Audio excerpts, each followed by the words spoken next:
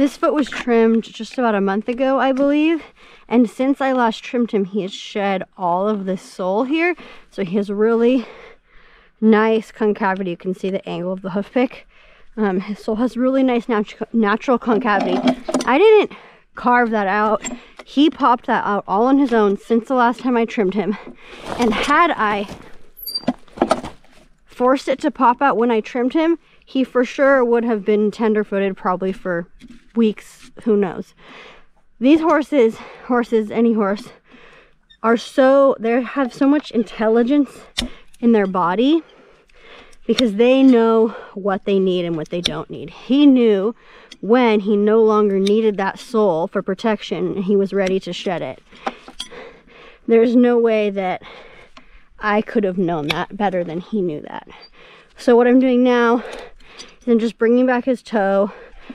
I'm redoing my bevel here, kind of doing this at an angle.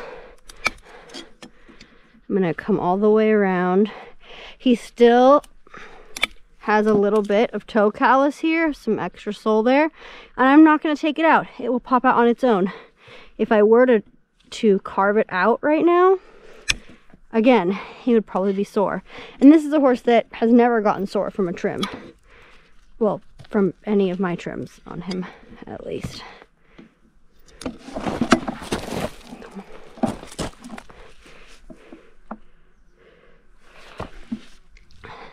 So I'm actually just going to do these heels with my rasp because there's not a lot to take off and I don't want to accidentally take too much on one side and make them uneven. So I'm going to use my feet to stabilize my stand.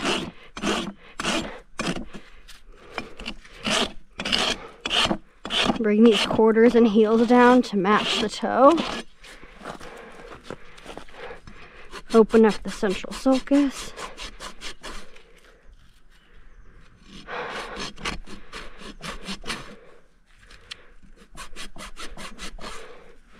Check his balance again.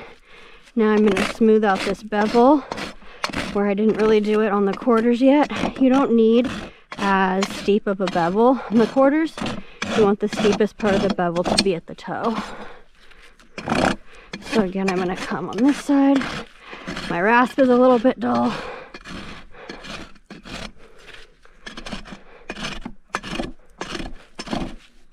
And I'm just going to pull his foot forward from here. One factor that is so important in hoof health, and it's also a way that you as a horse owner can be more involved in your horse's hoof care without actually doing any trimming, and that is diet and nutrition. Your horse could be getting the perfect trim, but without proper diet and balanced vitamins and minerals, there will still be issues. If you have problems like cracks, flares, chips, crumbly hooves, these issues can be made worse by improper trimming for sure, but they are deeply rooted in diet. I just wrote a short book about this, and if you're interested in learning more about it, you can get a free copy by clicking the link in the description of this video. I do want to open this up a little bit.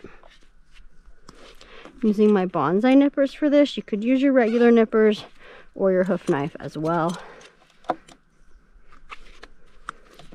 Just open up these collateral grooves so there's no flaps for manure or mud, anything that's left to get trapped under there. I don't want to create any breeding grounds. And open up the central sulcus, just pop out this little piece.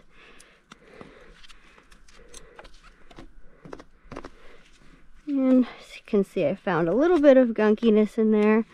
I will put some stuff on there for thrush at the end of my trim. I'm just going to clean that out.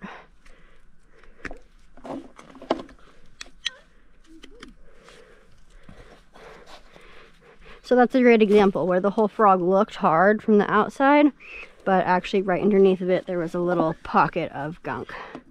So coming around at the toe here.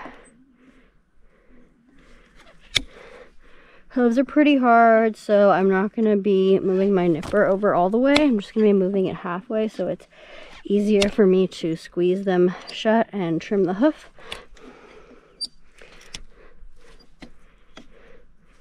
So I'm gonna come all the way around. I just find it's easiest to get started right where the hoof is curved. And so I'll come around all the way on this side. I'm gonna just do that with my rasp again, like I did on the other side. Now, coming here, just matching the other side.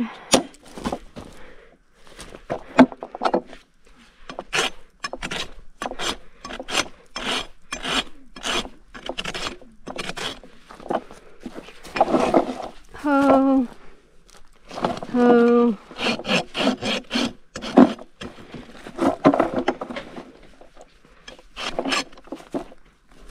Really want to make my stand stable here. I'm not really on level ground, so that's making it a little more difficult.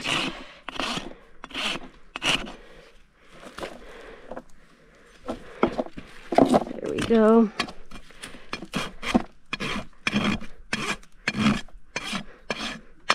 Bevel these quarters and heels.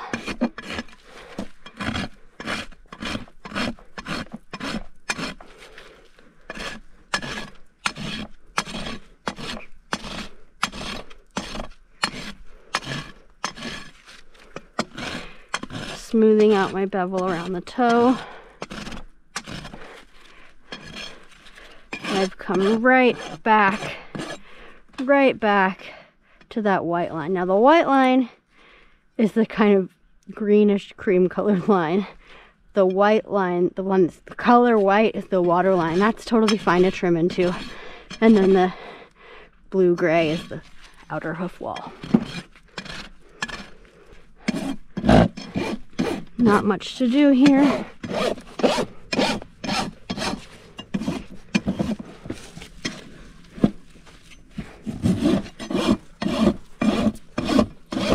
Just a once over. We'll look one more time.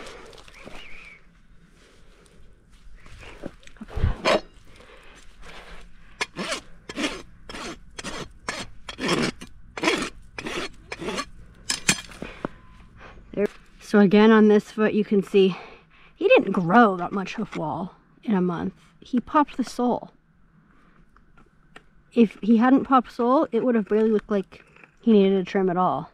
But he popped all the sole. Now he needs a trim. But again, I'm not gonna pop this toe callus out and make him sore. That would be a big mistake. So I'm gonna see what's going on here. A little higher on this heel.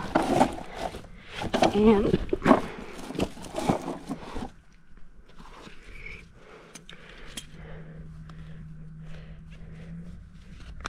because of that little creak that's still in the pressure. Oh, there you see. So that came off really easily with my hand. Same rule with soles with frog. If you can't get it off with like your hoof pick or your hand, you better wait for the horse to let it go on his own. Or that's where you're gonna get into an issue of them being sore, or even you might not notice that they're sore. They might seem fine, but they're gonna switch from a heel first landing to a toe first landing, which is not mechanically proper and leads to a ton of other issues. So I'm gonna come in here where I can get easy access, and I'm gonna bring this toe back.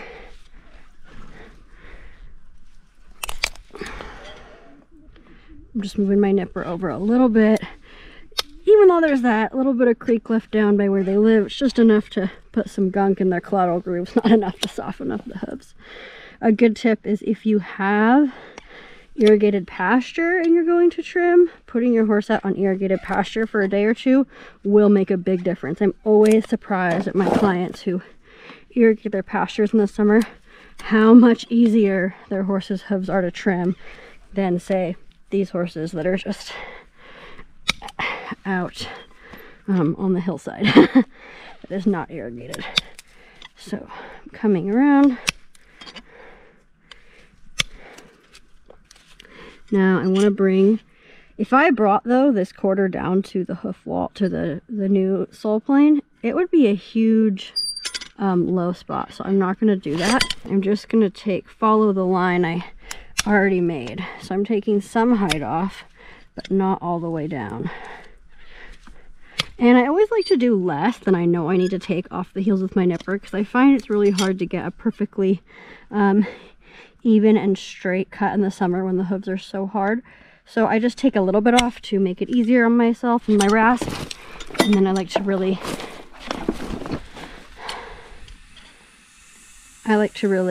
take it the rest of the way down and make sure it's completely even with my rasp.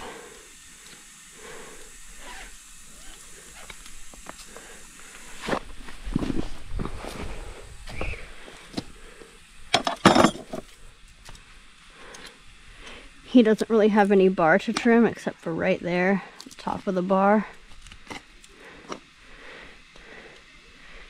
Do the same thing on that side. Check where I'm at. Okay, I see I'm a little higher here on this side.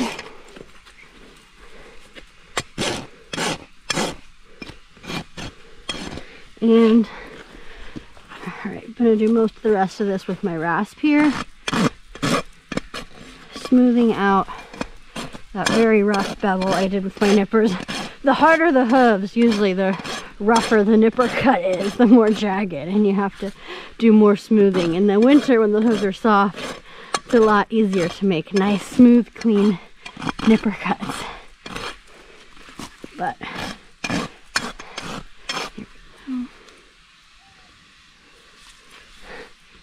a little bit. Sometimes it's just 1 or 2 swipes you need to make it even.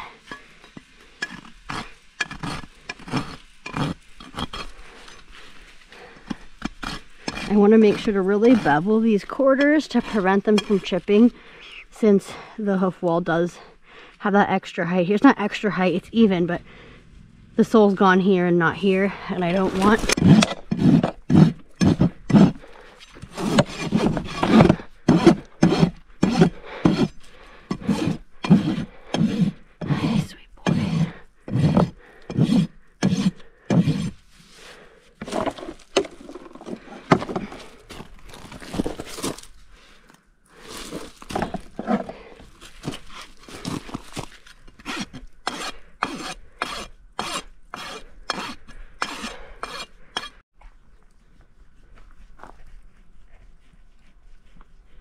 good belly scratches after getting the feet done. Oh.